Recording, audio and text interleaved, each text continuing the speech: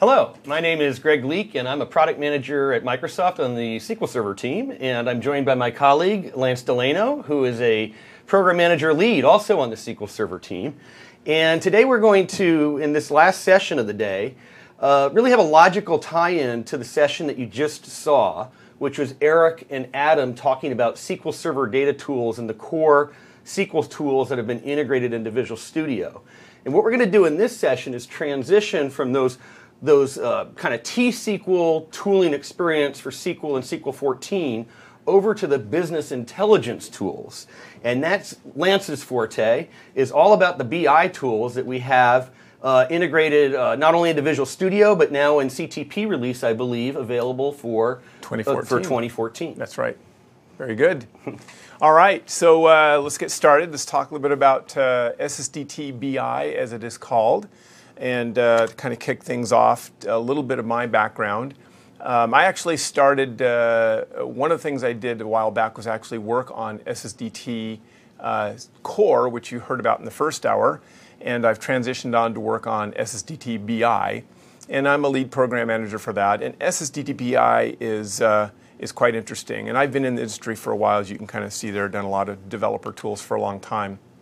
So today, if you are a BI developer or want to be a BI developer, this is the session for you. This is an overview for SSDT BI. We're not going to go into great detail on how to actually make these solutions work in great detail, but we will give you the context for them and how you should think about them at sort of the high level, and we'll dip into a demo and show you a little bit about how it works and why it's interesting. You shouldn't need anything in order to kind of get started. So this just kind of relax and kind of enjoy understanding what's going to go on. All right, so first we're going to talk a little bit about the overall context for Microsoft's BI offerings. We have a personal sort of BI offering and a team BI offering and a corporate BI offering. And it's in the context of that you need to be able to understand SSDT BI. So, and then we'll talk a little bit about, we'll actually go into some details about how you get it and what those versions of SSDT BI will actually support. And we'll do a demo, and then we'll do some takeaways. Sounds great. Very good. Okay, so as I mentioned, Microsoft has three sort of BI offerings or stories that we like to enable for our customers. And the first one is what we like to call personal BI. And that's basically BI content that is created by the user. It exists in a document typically, and it stays on my machine. It's created by me, and it's for me. Maybe I'm exploring or trying to understand the details behind some numbers. But business intelligence can mean a lot of things. But if I'm trying to explore and understand and document, that's what kind of personal BI is about. I might give it to my boss or something, yeah. So when you say document, I think my guess is you primarily mean an Excel workbook that a business user might be exploring the data in to make discoveries, kind of ad hoc discoveries around the data. Is that right? Exactly, or a single report. So exactly, it sits, as we show down here at the bottom, it sits in Excel, and Excel has three add-ins. It has Power Pivot, it has Power View, and there's a new thing that just has kind of come along called Power Query. But the container for all of those things is Excel. So I put it into an Excel document, and I might just use it, or I might give it to my boss. You might send it an email or what have you, but it's still kind of just a solitary document at that point. Yeah, it's just intended just for me. Right. The second sort of BI context is what we call Team BI. And it's the same three things. It's Power Pivot, it's Power View, and it's Power Query, but in a sharing kind of a mode. Now I'm going to put it up on a SharePoint, or I might put it up on Power BI, and I want the whole world to see it, right? And so, being able to get previews of what's actually in the document without actually downloading it, so I can get a web preview without actually editing the document, for instance.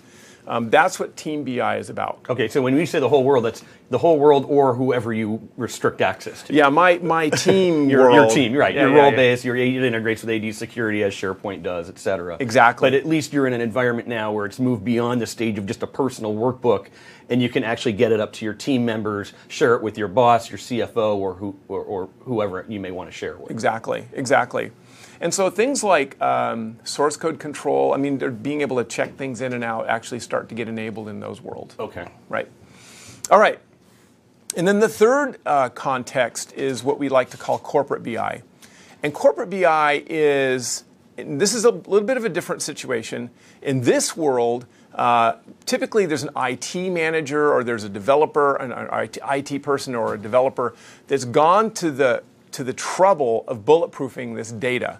And now it really is for the whole corporation. It really is for the whole world. But it has to be more resilient, right? So for instance, if I create an ad hoc view on top of this thing, it can't fail. Right. So you don't necessarily want team members kind of tweaking it and making changes at this point. This is kind of the truth that you want to publish out to the corporation. Yes, and it's also the case that I might have, if I'm just doing personal BI, I'll worry a little bit about this particular view of the data. But when I'm talking about corporate BI, I have to think about all the different angles that people might want to look at it. And so I have to bulletproof it. So I have to be very careful about the data that flows into it, that there are no blanks, and that I've thought about the various error conditions, right? That the data gets refreshed on a regular cadence, for instance. Okay. And then the final one that we find a lot of corporations really care a lot about is that if it's a corporate solution, let's say it's for sales, I want the East region to be able to see their numbers, but not see West or some of these other. Right. So I put security and I put row-level security on this data, right? And so I'm limiting who can actually get at it. So I think you gave it away there when you said row-level security. Obviously, in this model, we're tied back to a corporate SQL Server database. Well, yeah, in this case, eventually it goes to a SQL Server database, but in this case, it gets rolled into SSAS, SQL Server Analysis Service. Okay. And even there, we have row-based security so that we can kind of limit who can actually get at it. Okay.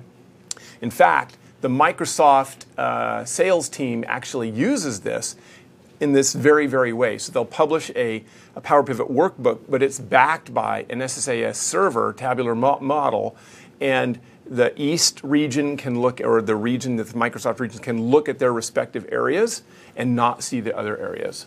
Makes sense. Yeah. So that's what it kind of means to kind of move it to the corporate world. It's bulletproofed. You have to do things like check it into source code control and stuff like that, which is very different from what you have from a personal kind of situation. Right. It's not the mode where you're doing the ad hoc, the personal BI mode where you're really kind of doing the exploratory mode. Right? Exactly. Okay. All right. So what are some of the characteristics of that make a difference between corporate BI and some of the others? So one of them we talked briefly about, which is there's some of them on here is security, but let's talk first about scalability. Sometimes these models get into terabyte-sized models, and that's not something I'm typically going to do on my desktop just for me.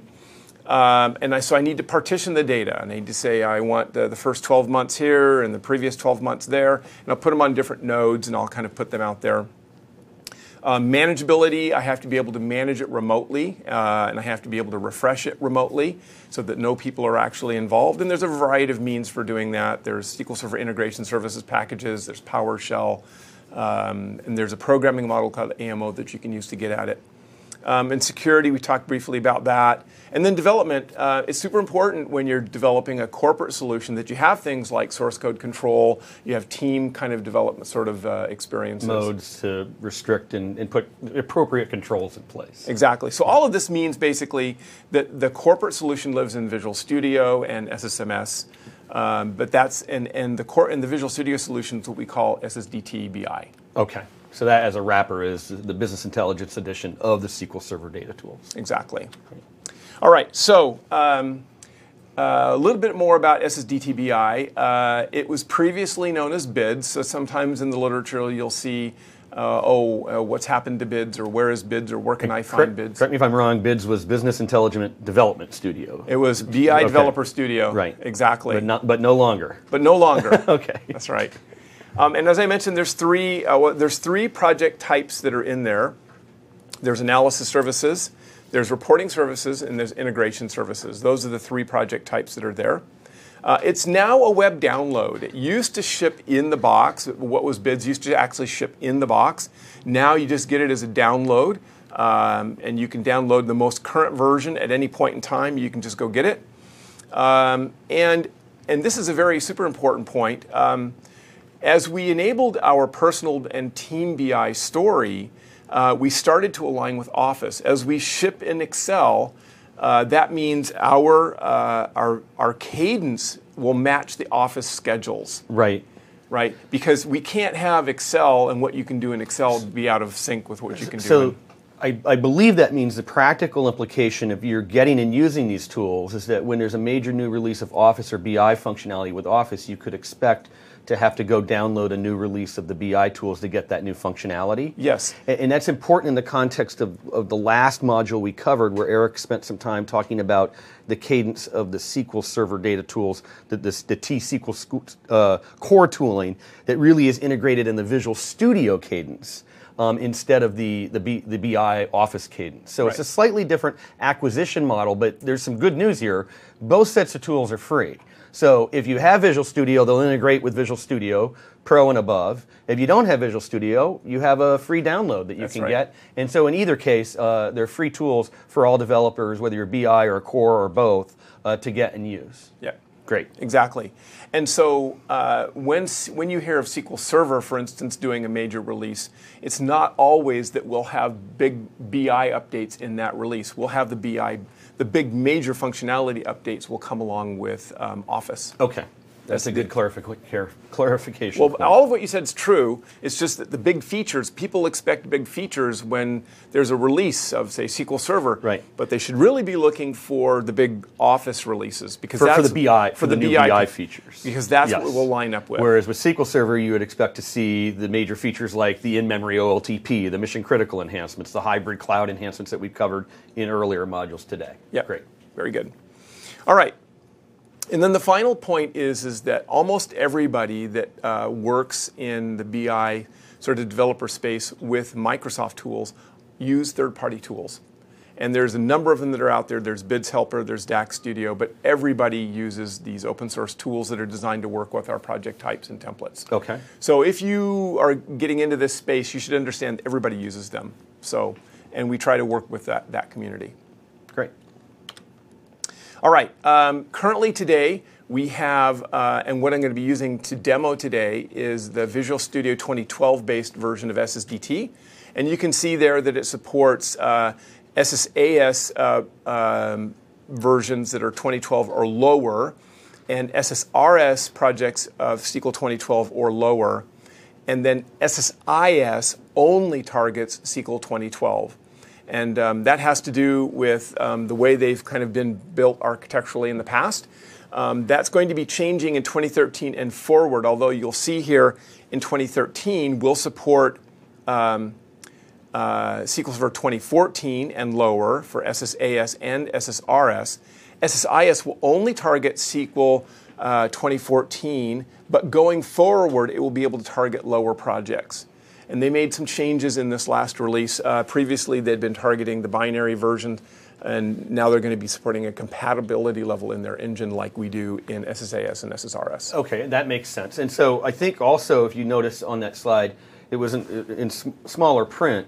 You could today go up and get the pre-release of SSDT BI for SQL 2014. That's correct. There is a free download available that's essentially CTP, a community technology preview, that supports SQL 2014. And it is 2012 based. However, it will go away when we actually release Visual Studio 2012 based. It is Visual Studio 2012 based. But it'll become Visual Studio 2013 based with the release of SQL 2014. That's right. And we got our years all going on here. Yeah, that's right. That's right. Anyway, so but the version that is Visual Studio 2012 based will be retired when we actually release SQL Server 2012. And then for the standalone mode, you would get the Visual Studio 2013 integrated shell as a standalone shell for the tool. That's right. You could either, depending on whether you wanted, if your Visual Studio environment, if the standard in your work environment was 2012, you could get Visual 2012. You wouldn't be able to go target SQL Server 2014. Right. You need the VS 2013 shell for that. Right. Okay. And then 2013 will target everything below. Great. With the caveat with respect to SSIS. Great. So I think we got all the bases covered there. all the versions of Visual Studio and all the versions of SQL Server well covered. Very good. Okay, with that, let's kind of go to a demo and kind of show a few things here. Cool. Let's take a look. And we're going to start with Excel. And this is just simply to illustrate the functionality that we find in what we see in the personal side of the story, and then we'll contrast that with what you get on the corporate side. Okay. So here I have Excel, and I see I have Power Pivot here. It's been enabled, and I say I want to manage, meaning I want to work with a Power Pivot model. Now, the important thing to understand here, as we ship Excel, inside of Excel, we actually ship the same analysis services engine as part of Excel, except it's kind of stripped down a little bit. And it's the same version that we ship for the version that we ship that has partitioning and everything else. It's the same core engine, so that's why you can kind of transfer these models. Okay. So if I go ahead and say I want to bring in some data from, say, SQL Server, I want to import it. And let's say, so you're going against a live SQL Server database. Yep, and this one's one that's been prettied up a little bit, so it has nice SSAS kinds of things like dimensions and tables. Okay. But it is just simply a relational database. And I'm going to go over here and I'm going to pull in fact internet sales, one table. And then I'm going to come over here and I'm going to select all of the related tables. And what that does is it looks at that fact internet sales and it looks out at all of the tables that are related to it and it selects Via them. the foreign key relationships as defined in SQL Server? Exactly. Okay. And I'll bring that in very quickly. That'll just take a couple of seconds. Okay. Now we'll close that and we'll take a look around here at what you actually have. So you'll see the inside, let me just, for those who've never seen it, here's Excel over here and here's Power Pivot, which is the window that was launched from within Excel. And in here I can do things like, well, first of all, let me just kind of very quickly. I'll give you the tabular view here. Yeah, I'm going to give you the diagram view of this. So this is what I said earlier, fact internet sales, and it went out and looked at all the foreign key relationships that are related to it. So that I come over here and I say select fact internet sales, I can do things like, and I'm just going to very quickly do this, create a, so we'll say, so I want product. Total product cost plus, say, freight, and I'll just... So some aggregation functions, you're putting functions in. Yeah, this is creating what's called a calculated column, and this basically adds a storage row, it extends the table, and this gets actually stored in the data. Okay. Okay, and now I'm going to come over here very quickly, and I want to find... total product sales amount, here it is. And I come in here, write a quick little formula, and I'll say sum of sales colon equals, and I'm going to say, whoops, I want to say sum, and I want, this is fact internet sales. And I want to pull in sales amount. Great. All right. So what this has done is create something that we previously have called a measure. So I have two things in here. I have a measure and I have a calculated column. So now I'm going to close this and come back to, whoops, I want to do one other thing really quick. I want to insert a pivot table into Excel. And what this has done, you can see here are the tables that exist in my model. This is coming straight from Power Pivot, and it's stored with the Excel file. Okay. And so now what I can do is I can come over here and I can say, okay, I want to say, remember fact internet sales, and you'll recall that we created a thing called sum of sale right there. And let's say that I bring in, say, dim product, and let's go look at, say, all of the colors. And these are the colors of the various products. Pretty simple little pivot table, right? Some simple. We're not really business analysts over here. We're more developer types, but I get the gist. You want to look at sales by color, apparently. Exactly. So you can imagine I can build out a very complex pivot table. Okay. So keep that in mind. So this is what I've done. But remember, sitting in Excel is the data. It's sitting right here. Okay. All right. Okay. So I'm going to close this guy because we don't need it anymore. And now we're going to go to Visual Studio. And we're right here. Oops, I need to start over here. No problem. I want to close this solution. No. So okay. now we're in 2012 here. We're in 2012. But shortly at the release of SQL 2014, you'll be able to use these same tools within Visual Studio 2013. Yeah, exactly. Okay, so now I say File New Project, and you'll see here I have Business Intelligence, and I have Analysis Services, Integration Services, and Reporting Services. The 3 core project types are there. Yep. Now, you may recall from the last session you would have seen SQL Server. Database projects. Database projects, yep. And that's sort of the cousin, as it were, of right. these project types. So what I could do, I could import directly from Power Pivot. That model that I just created, I could just bring it directly in to this project, into okay. Visual Studio, and begin using it. Okay. Okay, I'm not going to do that right now. That's very similar to what Eric and Adam did when they sucked in a schema from a live database. Is that not correct? I mean, the analogy is there. Yeah. Okay. Yeah, but Great. in this case, remember we have the personal, team, and corporate BI stories. Right. This Power Pivot model might have been created by IW. Okay. Right, and it may have been something that they had on their desktop and they were working with it and they thought it was really great, and now it's ready to grow up. So you want to probably use the workbook that they were playing around with to exactly bring it in. as the starting point. Exactly. Got it. Or I might work with Excel to kind of prototype with the user, and I get it to a point they can see it. We're testing it out with some pivot tables, and I say, now I finally got it to a good place, and now I import it from Power Pivot directly into SSDT. Okay, that makes That's another sense. way to go. Yep. But the point is that we have this a way of moving back and forth between these various stories. Great. I'm not going to do that. I'm going to instead just create an empty tabular project. And you see we have the other project types here as well. And before I actually do the creation, here's the integration project services, and here's reporting. We'll come back and do a reporting services project very briefly. So we'll go ahead and create this, and localhost. It's all beautiful. Now over here, I have an empty business. I have an empty model, okay? But you see it shows up here as a tabular project, and this represents my model file, basically. Okay.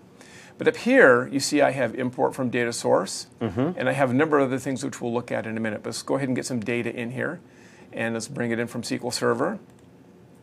And again, we'll go here, and we'll bring it in from the same data source, which is the data warehouse source. Okay. And here I have to do a little bit more information. Doesn't believe it's me. Well, we better make sure that it knows that it's you. And again, I'm going to select, and again, I'm just going to do the same thing I did before. In Excel, yeah. In Excel, Fact Internet Sales. And I'm going to select the related tables and finish and bring them in again. And I wanted to show this to show that the same functionality exists. It's the same set of tools. So if you're a person that lives in Visual Studio, more of the developer type, you'd be completely comfortable working in the Excel workbook mode. Yeah. Probably most business analysts aren't going to be working in the Visual Studio mode, but it's really handy that that they had the same interface, the same icons, the same tooling that is consistent across both environments. Yep, exactly. Yep. And you'll see here, I have exactly the same data that I saw when I was in the Power Pivot. So if I come over here to Fact Internet Sales, I can do the same sort of thing. I can come all the way over here, add this column here, and again, I can say equals, and I want to bring in total product cost, and I think, what was it, freight, right?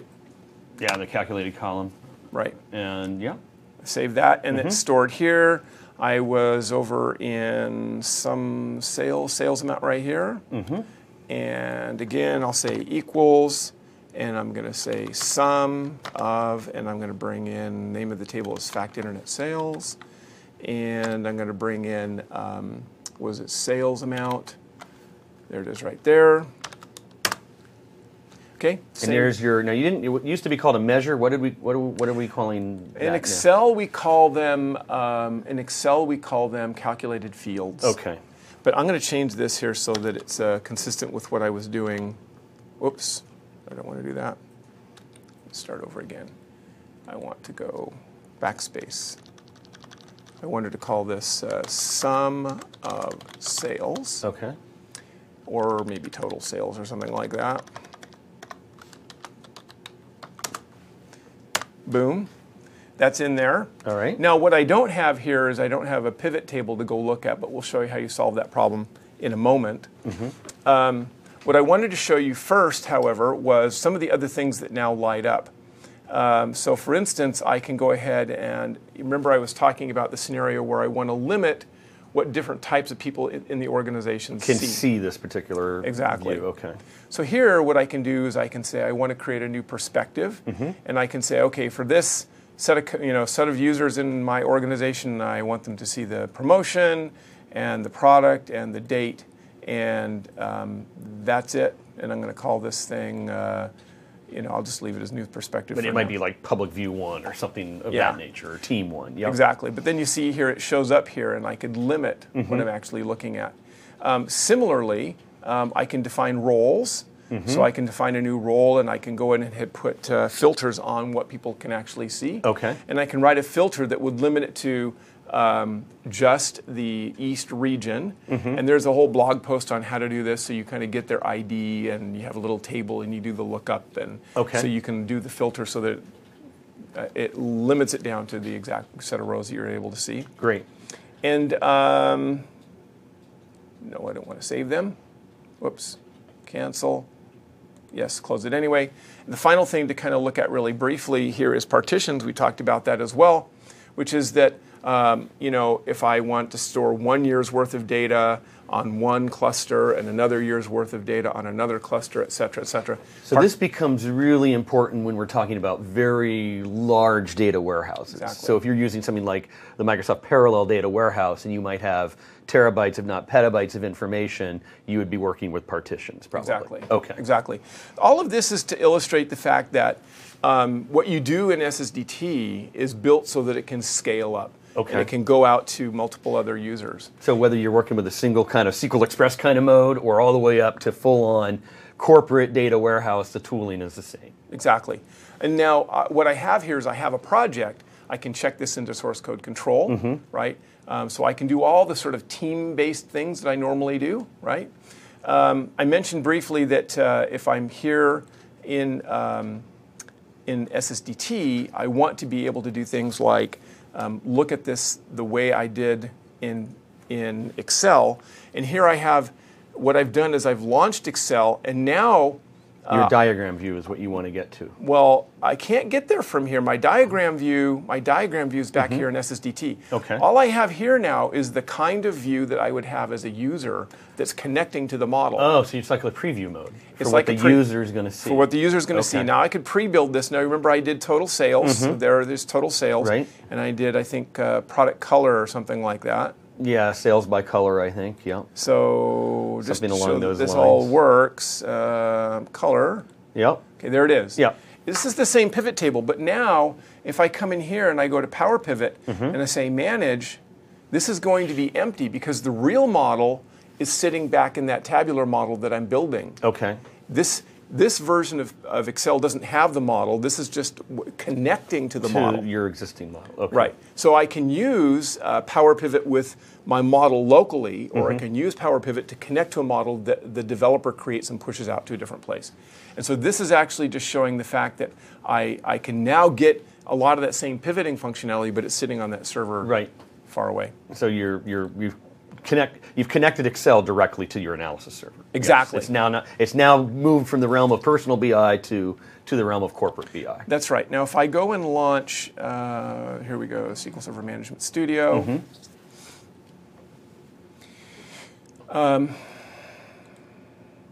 Local. We will see these are the things we're working with. Okay. Okay.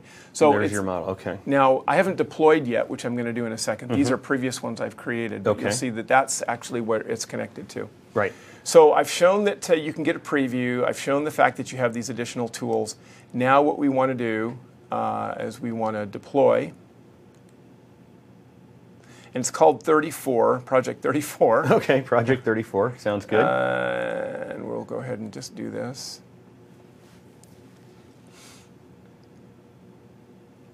And There we go. Okay. Close that. Now we'll go back to SSMS. And see if it's and deployed. this right there.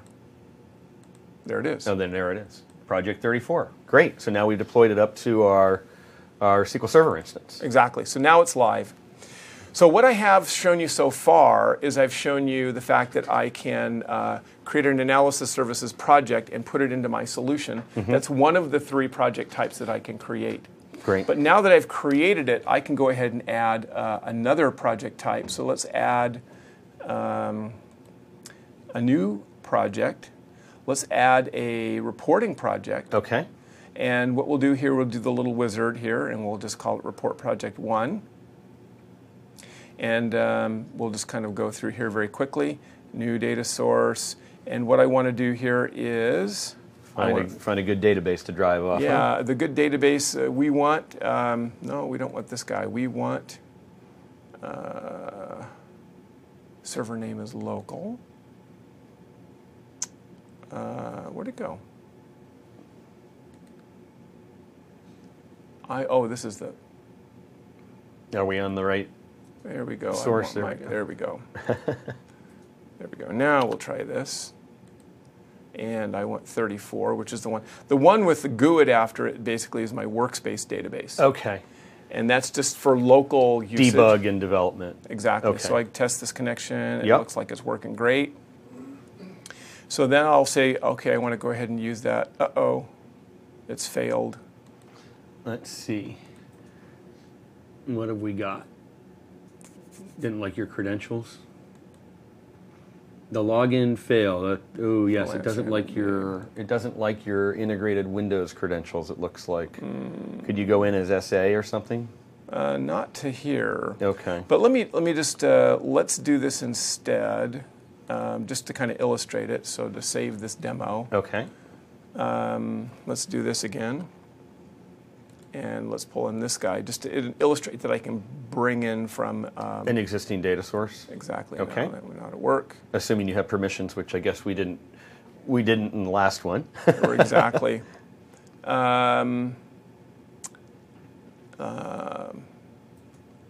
So query builder. All right. So now you're going to build an actual simple report. Yeah, except it's not bringing anything up. Well, we probably have a little bit of a credential problem going on. Yeah, it is. But here I have both my reporting project and my tabular project in the same solution. Both in the same solution. I can check them in, check them out, and Right. I can deploy them at the same time. Okay. And these come, both of those project types get installed within Visual Studio when you do the download off of the SSDT BI website. That's correct. Okay, so you'd have that, and then we didn't mention, but also the SQL Server Integration Services project That's right. type is the third project type. Yep. Okay, great. Very good. So that's what I have for a demo. We'll go back to slides, or you have... Yeah, we Yep. have just some basic wrap-up? key takeaways Okay. here. So the important thing to understand here is that SSDT BI includes analysis services, reporting services, and integration services, those 3. They're all available from the web. The major functionality aligns with releases from Office. That's where you should look for big updates. And it works seamlessly with the self-service products such as Power Pivot, Power View, and Power Query. Great, and we should mention if you're ever looking for these tools in the latest editions or the blog site, just do a web search, a Bing search on SQL Server Data Tools Business Intelligence, and you'll get directed right to the appropriate site on MSDN where you can download the latest commercial release or potentially the latest CTP release like we have going on right now that supports SQL 2014. Yep. So all those tools are available just for free, just like in the previous module we saw what Eric and Adam had to show, integrated into Visual Studio, also free for all developers. And so we've seen a recap of what we've shown in this module, the business intelligence tools. Thank you very much, Lance, for the compelling demos and the explanations of the project types supported. In the last module, we saw really the tooling for developers to do schema-based development, declarative development, as well as connected development on top of SQL 2014. And then during the day, we just really want to thank you for being here today. For the previous modules, you also saw about the hybrid cloud and what we have to offer with SQL 2014, integration not only with the development tools we've seen here, but especially integrated with the Azure cloud. So tools like being able to very easily deploy an on-premise database up into an Azure virtual machine or into an Azure SQL database, the backup from SQL, from on-premise database up into Azure storage. So really the integrated view of hybrid cloud, being able to bridge the worlds of on-premise data, on-premise databases, with the world of really using the cloud to extend your own data center very quickly, easily, and efficiently, and most importantly, cost effectively without having to buy hardware, etc. So there are going to be some evals coming up here shortly. We really value your feedback and would like you to take the time to fill out those evals. And again, we just want to thank you for joining us for today's session. Good day.